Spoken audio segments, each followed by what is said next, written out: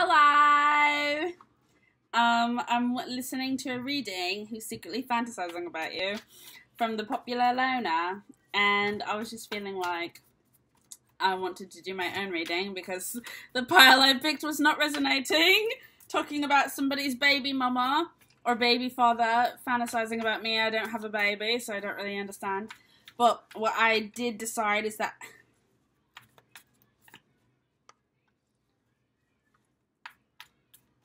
I do not, Spirit, I do not resonate and I do not claim. And the funny thing about it is Spirit was the one who was like, bitch, this is your pile. It's giving ugly. Okay, what cards just came out? 3 of Cups, King of Swords, 9 of Wands, the Empress, Temperance, and the Empress. What did I just say? I said the Empress, Temperance, and the Empress. I don't know why I repeated the Empress twice. Anyways, I'm not listening to this reading because I do not resonate. What the hell? And I do not claim that for my life. What the hell? Okay, I just split the deck. I got the Fool, the Hierophant, the Queen of Pentacles, and Justice. What am I doing here? I don't know. I just wanted to do a fun little reading too because I was like, why does everybody else get to do a reading when I don't get to do a reading? I'm about to do a reading. What is this reading going to be about? Not how to save the world. Spirit, I'm tired. The Queen of Swords is popping right out behind the Hierophant. You know what this is talking about? Reclaiming your power and being unapologetic about it. The Queen of Swords has been coming out, and you know what? She's the most underrated and yet one of the most powerful queens because she's really about her shit when she says, I don't give a fuck and I'm not compromising. I'm not compromising on what I care about. I'm not compromising on my goals. I'm not compromising on my standards. She's one of those queens that's like, okay, yeah, my words do cut deep because I say the truth and I'm not going to be a people pleaser and I'm not going to shape my words and mold my words to fit what you're comfortable with. I'm going to say my truth. And if that hurts you and if that wounds you, I'm so sorry, bitch. Call an ambulance. Like, what do you want me to do? This is not my problem. That's why I really appreciate the Queen of Swords. Right behind her, the Knight of Swords. Right, because she's backed. Ooh, right behind her, 2 of Cups and the Death and Rebirth. And it's 11:33 because I knew the Spirit was about to come through. This is what I say. Is that the 4 of Wands? Ooh, but I had to pull up the 4 of Wands and instead the Tower came. Girl, Spirit's like, don't focus on love. It's not about love, bitch. This is about destruction. This is about shaking up the place and making you bitches realize, ah! I saw 55 and then I saw 55 and then, ah! And you know what? 5 is also one of those, like, numbers, those suits in all of the tarot decks that's underrated. And by me as well. Because it's just like, you see the 5 and you're just like, oh, you know, because it's just like, oh, competition, oh, loneliness, oh, grief, oh, fuck, you know, anxiety. All this shit that you really don't want to hear about. But that's the shit that wakes you up, that really gets you going and makes you realize, oh my God, my life is like a mess. I need to get it together. I need to bring justice to myself. I need to take the damn blindfold off. Like, it's like the 8 of Swords reversed. You're like, what the hell is going on? Let me get up and get on with my life. Like, I'm not about to stay here in this bullshit situation. I hope this doesn't have to do with friendships. I hope this doesn't have to do with a lover. But as always, what does it always have to do with? Because we're human beings and I mean relationships are the bane of our existence and yet also the heart and the glory and the soul of our existence. It is just, it's everything and I love it and it's also very difficult. We've got 2 3s here and I also repeated the Empress twice, which makes me think of 333. What is this reading about? I don't know. Spirit, talk to me for a second. Let's shuffle the cards a little bit. I'm coming out here with some energy. I was feeling combative and violent. I wanted to watch the Bad Girls Club, and I was like, you know, not the best energy, but that was what I was feeling. But I haven't really been watching it. I've just been, like, continuously replaying this TikTok where these girls are walking to telephone. But the way you homing up my phone won't make me leave no faster. Leave my girl gone faster. Leave my phone a faster. Ooh, we have the 10 of Wands. picking up your shit and leaving. Or leaving and forgetting all the goddamn baggage. Okay. Because you know what? Here what we have? The Lovers, the Tower, the Magician. And the Ten of Wands is the one that I turned around. We got the Justice peeking out right here. We got the Star peeking out right here. But on top, we have the Page of Cups. The fantasy is over. The fantasy is over. The illusion is done. I know we're in Pisces season. All of us are really becoming very aware of the illusions, the delusion that we had in our minds, but it's time for that to wrap it up, and let's get on with our lives, and let's realize what the hell is happening so that we can get it together and leave. Because I think Spirit is like, bitch, you are really out here wasting time on some lame ass nigga that doesn't mean shit to you and that really doesn't mean shit to anyone. And you're out here giving your heart, giving your soul, giving all your energy, giving all of your emotions, giving everything you have to this relationship, to this situation that is not feeding you and is not filling your cup. And you know what? The Ace of Cups came out earlier, and that's really what it is all about. Self-love. I know it's corny. I know it's annoying, but self-love is really the most important thing on the planet, and it's the most important thing in the universe. And if you don't love yourself, you really, really are not helping anybody, and you're definitely not helping yourself.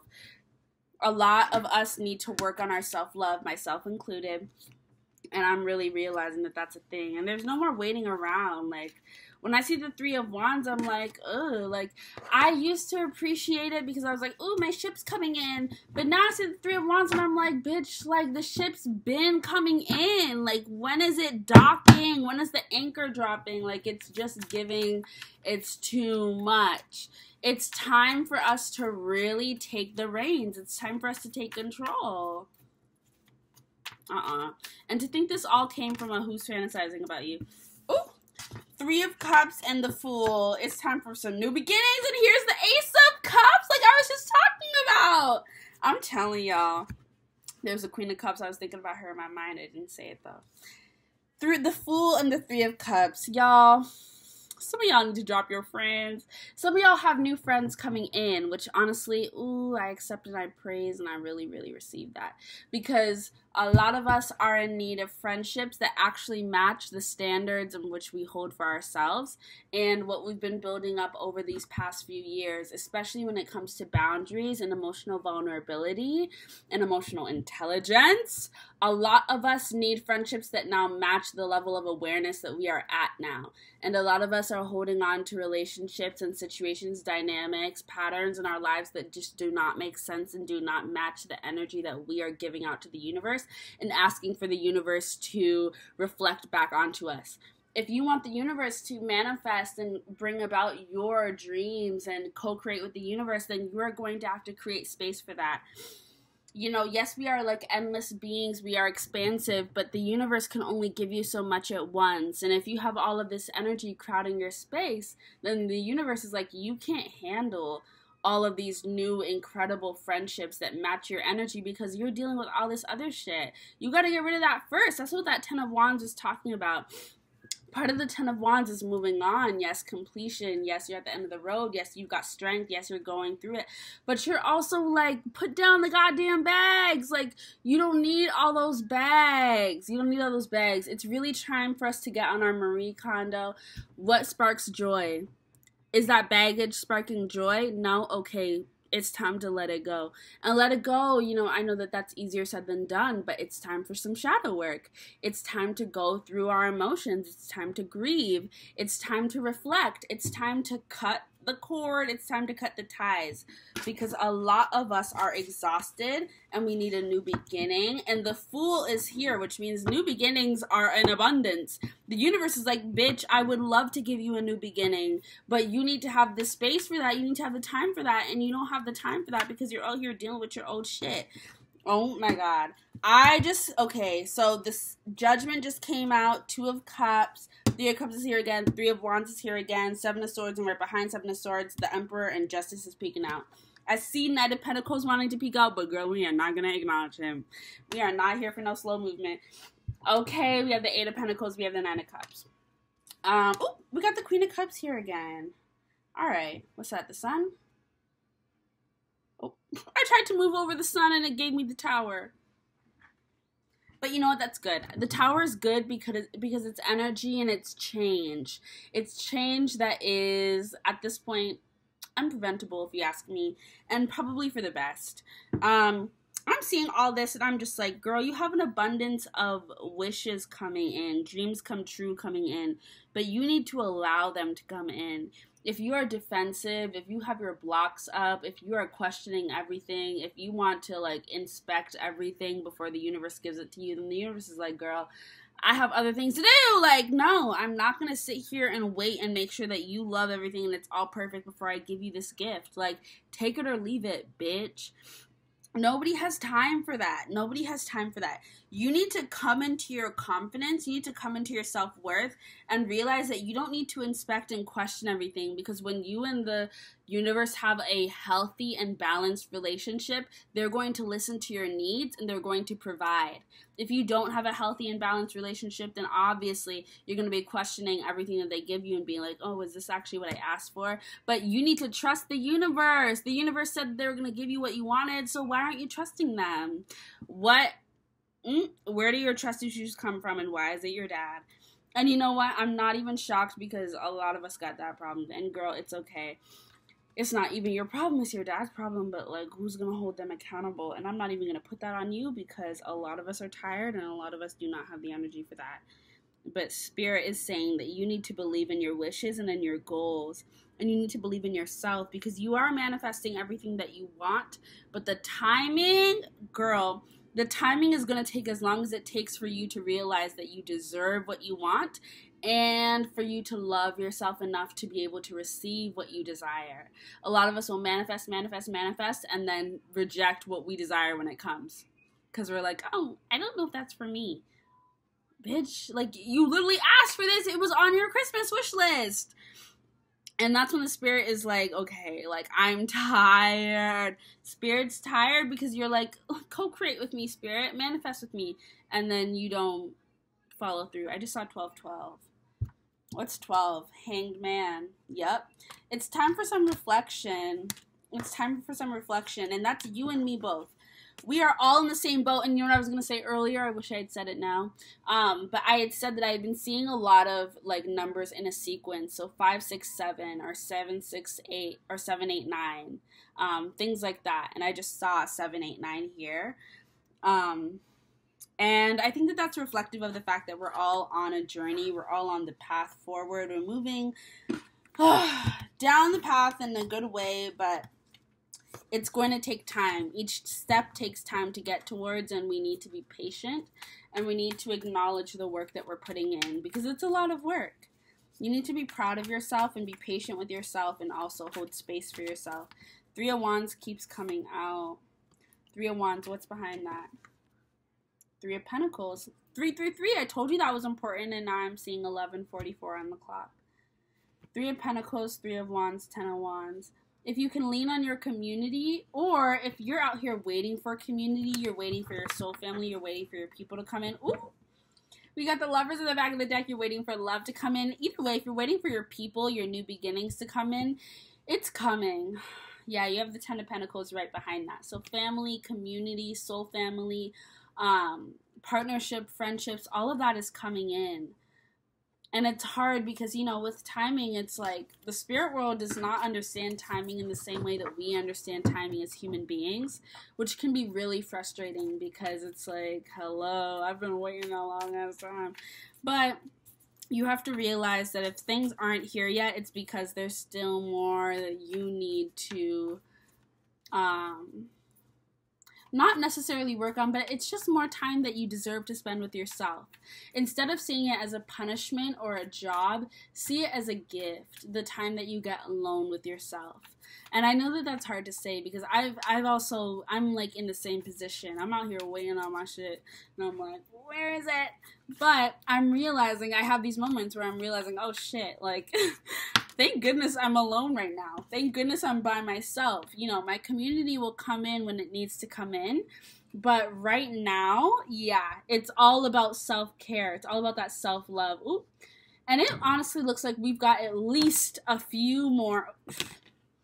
It looks like we have a few more tower moments before we get our community in, you know? And that's okay because it's something that we can handle because at this point it's been tower after tower. If you're living a similar what's it called? Incarnation is me, you've been getting towers after tower. So it's okay, we can handle it. But the point is that it's time to focus on what that Empress energy was all about, which is what came out at the very beginning, which I repeated twice, which is all about self-love. Oh, King of Swords came out. Oops, it doesn't even want to stay in my hand. What are you about? Self-love and like pleasure, joy, spending time with yourself, understanding yourself, stepping into your power. High Priestess, like things like that. Very intuitive, very balanced and grounded energy that is in the energy of reception. Working on that divine feminine, working on that nurturing without over-giving and over self-sacrificing. What is this King of Swords talking about? The Three of Cups. Ah, shit. A lot of us, you know what, and it's because we focus so much, whenever we talk about toxic things in our lives, everybody always goes to friendship. Oh, I was going to say, everybody always goes to love first. That's what I meant to say. Everybody always goes to love first, but the Three of Cups just came out, and I was like, but friendship is also a huge thing where there's a lot of toxic dynamics, a lot of dynamics that need to be uprooted and you need to move beyond, but it's way harder to let go of a friendship than, oh my god, and here's a fool trying to peek out. Here's a fool. It's way harder to let go of friends than it is to let go of a partner because friends are like, that's your friend. Like, that's so meaningful. And I get it, because, bitch, the year I've had. And I'm looking here, and I have the Three of Wands just continues to come out with patience. The Emperor is right here. Oh, and we got a divine counterpart, because we also have the Empress and the Emperor right there. But right behind the Emperor, we have the Nine of Pentacles, which makes me think of independence. And when I think of the Queen of Cups, which is right behind there, I think of emotional independence, being able to sustain yourself. And you have the Queen of Wands peeking out right here. Yeah, there might be some friendships that you need to communicate boundaries with. Boundaries are very important. And it's hard with friends, especially if they're long-term friends that you've grown up with, that you've shared secrets with, that you're vulnerable with. It's very hard to cut those ties. If you're not cutting ties, it's very hard to have those conversations with where you're drawing a boundary. Oh, damn. It looks like what Spirit is telling me that some people might need to spend some time alone. The Hermit card, what's right there? Seven of Pentacles, working on growing your own foundation. So what Spirit is saying is that a lot of us are destabilizing our foundation and kind of completely uprooting who we are and beginning again. That's why the Fool keeps coming out. What's that? Seven. Is that the Seven of Pentacles? Oh, Seven of Wands. Okay. Double sevens. Seven of Wands. Yeah, so a lot of us are uprooting and completely beginning fresh. And with new soil. And it's because of the boundaries that we've drawn. And it's because we've ascended to another level where we understand ourselves more and we understand what we need more and we understand that what we need is not being reflected by the relationships that are currently in our life. And so we are realizing that we need to like fully cut off and start again. And that is terrifying and that is very difficult because we are human beings and we have emotions and our relationships are complex and people are complex. And so just because, you know, somebody isn't serving you in this one way does not mean they're a horrible person. And so drawing a boundary, as difficult and as brutal as it may seem as cutting somebody off, is very hard to do when you can see the complexity of a person. But ultimately it is for your betterment and it's also for that person's betterment.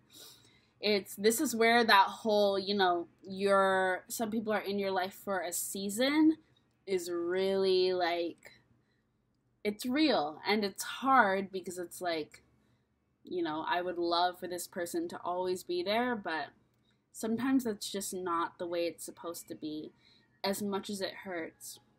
But I feel like that's what Spirit's saying, because it's like there's like a heavy imbalance, and the more that you stay in these dynamics, the more you like feed into each other's toxicity. And this is about personal growth. This is about accountability. Yeah. This is about walking away. We got the Hangman right after that, isn't there? Yeah. And the Lovers keeps coming out. So you may have some new situations coming in, but it's going to be paired with some heartbreak and some anxiety. Oh my fucking god. Shit. Spirit's just like, bitch, you thought you were going to get a cute little fantasized message? I lied. Fine. Whatever. Okay, well, the Empress wants to stay out. This is the strength of the Divine Feminine. She cuts off whatever the fuck she needs to cut off. That's what I was saying about the Queen of Swords. Underappreciated. She cuts off what she needs to cut off, despite it being brutal, because she knows that ultimately it's actually out of a place of love. Because she knows that ultimately it's for your betterment and it's for theirs. She's thinking, she's like in the long game. Some of us are in the short game. She's in the long game. Oh, we got the Devil, the Five of Wands, and the Queen of Cups. Emotional stability will help you see past the illusions and help you see past the competitions and the self-doubt. Because what's stopping a lot of us is feeling ungrounded without the validation and support and almost like the ruling of other people. Other people in our lives who tell us what to do, who tell us how to think, all this other shit, tell us that our ideas are great, tell us that we're beautiful, tell us this, tell us that. You know, when you begin to form your own foundation, Seven of Pentacles, grow your own roots, independent of anybody else, Nine of Pentacles, then you begin to become solid enough to stand on your own without having to reference this illusion with the Devil, and these other people with the Five of Wands in a toxic way. Five of Wands isn't always bad. But without having to reference all these outside sources and be able to look to yourself for the answer, which is the ultimate, which is the Empress. She's a queen. Ooh! Eight of Cups. Walk away. Damn. All the same cards keep coming out. Spirit's like, that's the message. That's it. What's that one that's turned over? Death and Rebirth. Death and Rebirth.